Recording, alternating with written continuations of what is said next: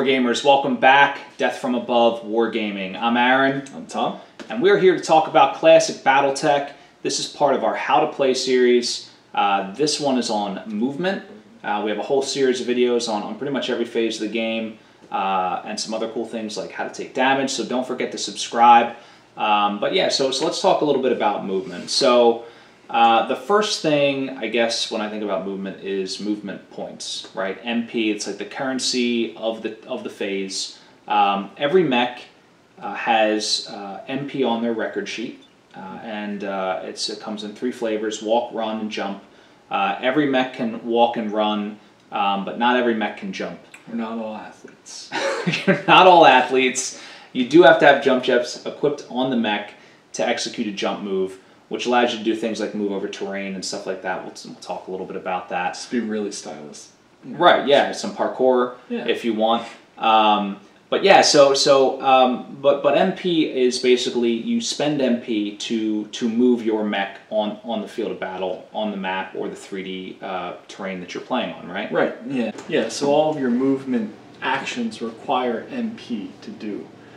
So when you look on your mech sheet, you have like a base walk. We'll just say like a 5. Yep. Right. And so with that, you can spend MP to walk forward and backwards. Turning costs MP and jumping costs MP. Right. So every inch is 1 MP in our 3D terrain style of play. Yep. Or if you're playing on a hex, every hex is 1 MP. Yeah, exactly. So it's pretty easy to keep track of in your head. Right.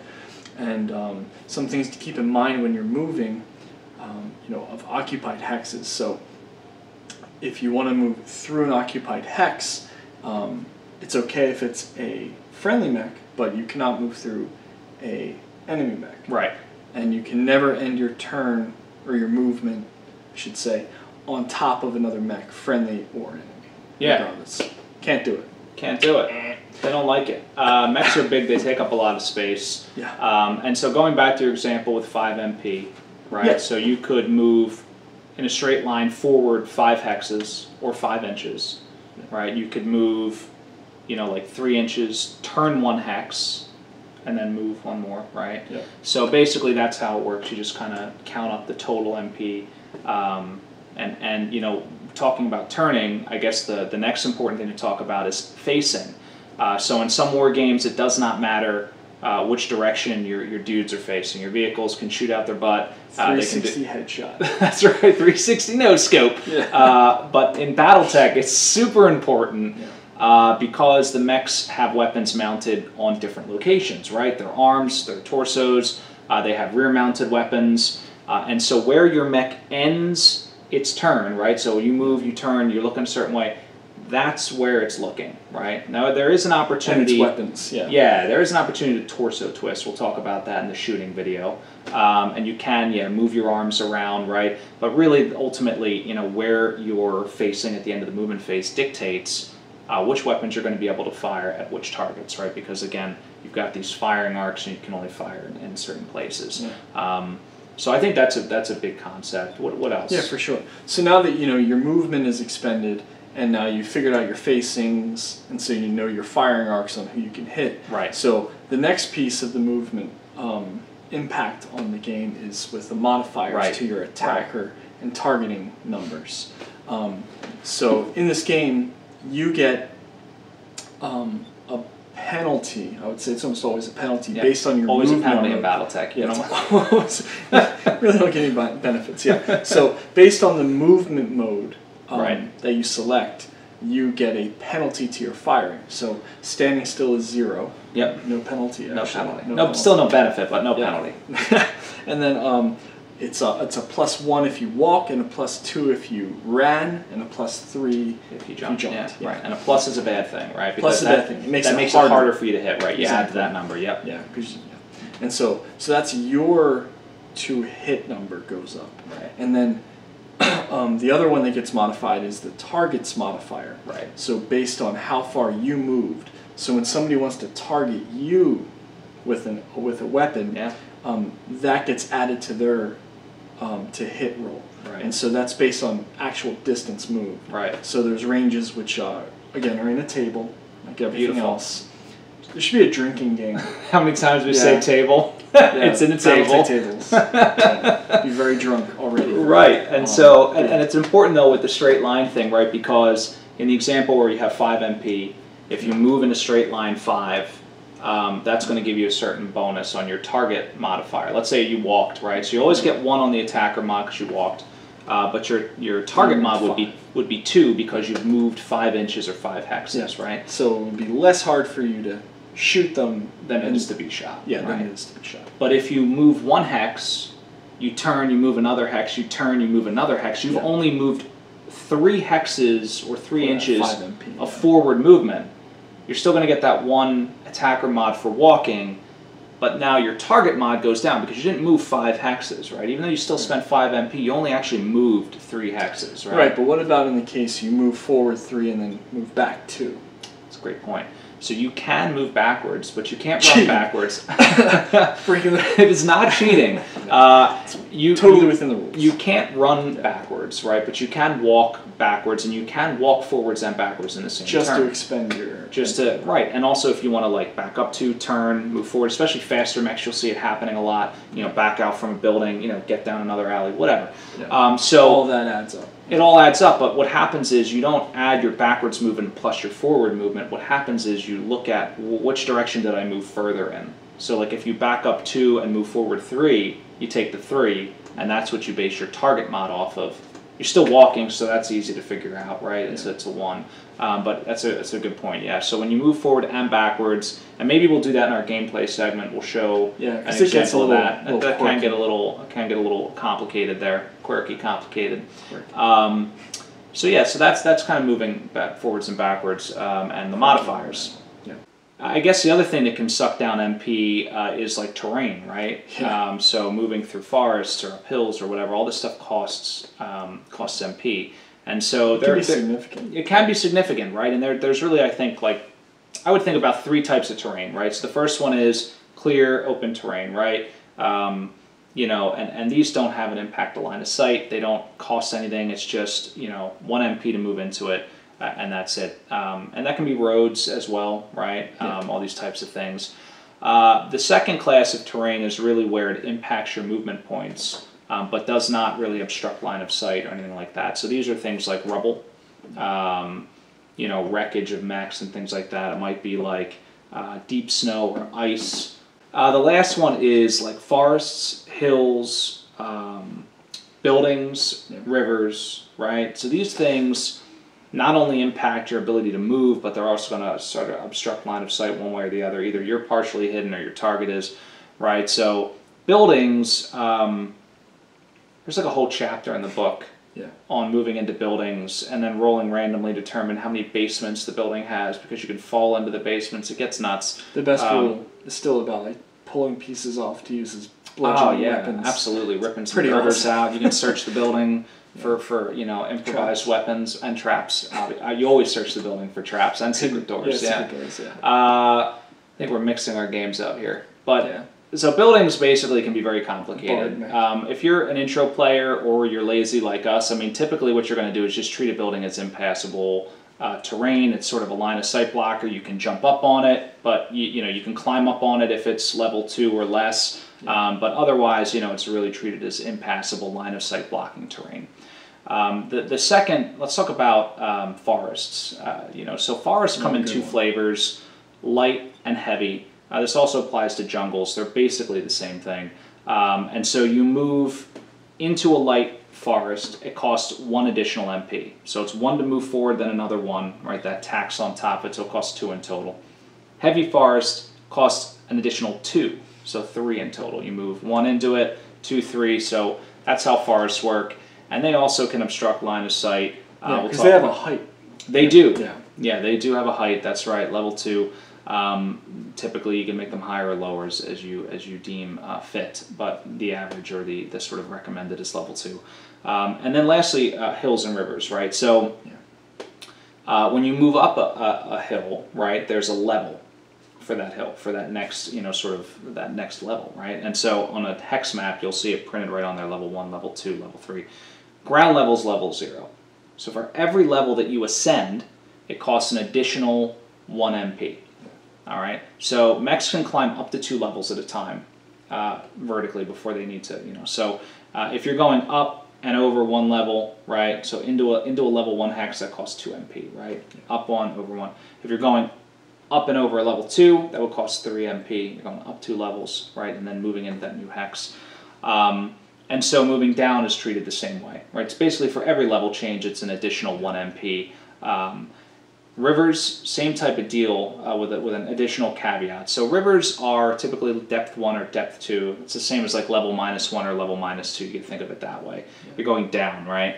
So level 0 is here. River would be 1 level down. It costs 1 MP to go down that level. But anytime you're entering a hex with water, it's an additional 1 MP, much like light woods, right?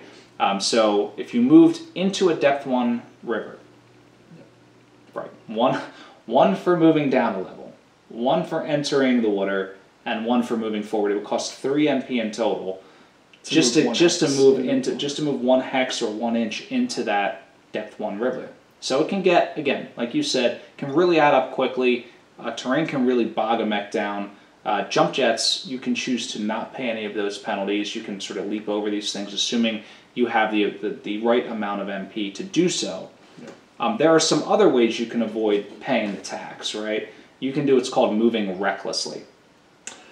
Right. So moving recklessly is essentially, like let's talk about going downhill, right? Yeah. So if I'm going downhill, let's say I'm going from a level 1 hill to level 0.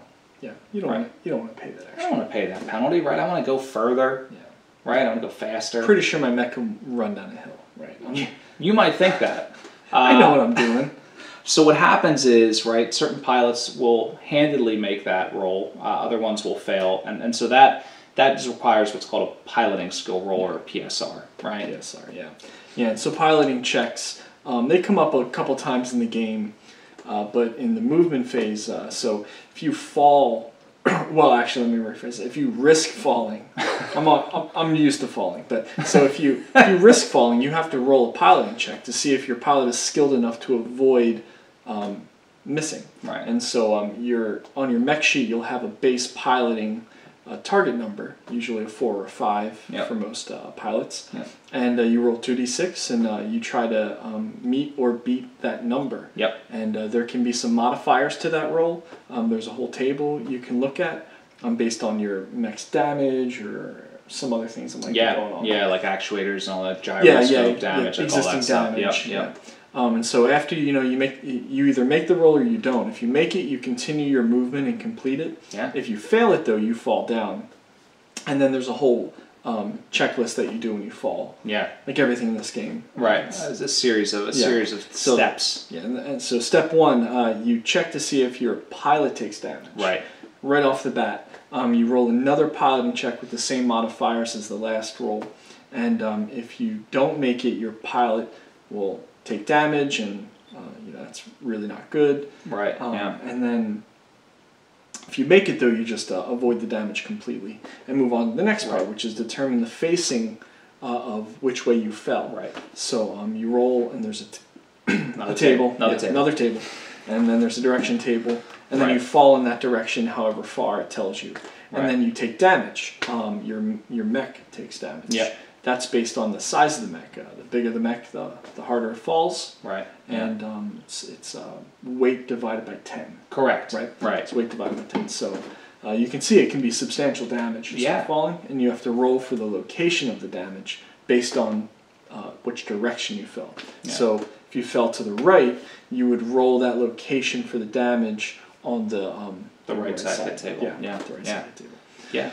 And that's it. And so that's falling. You can see you can take damage twice. Yeah. Every time you fall, this happens. There's no Right. Yeah, and to your point, like when you try to get up, which we'll talk about in a minute, you can fall again. Right. And so falling down is not a great thing in most circumstances. Right. And once you're down, then you're prone.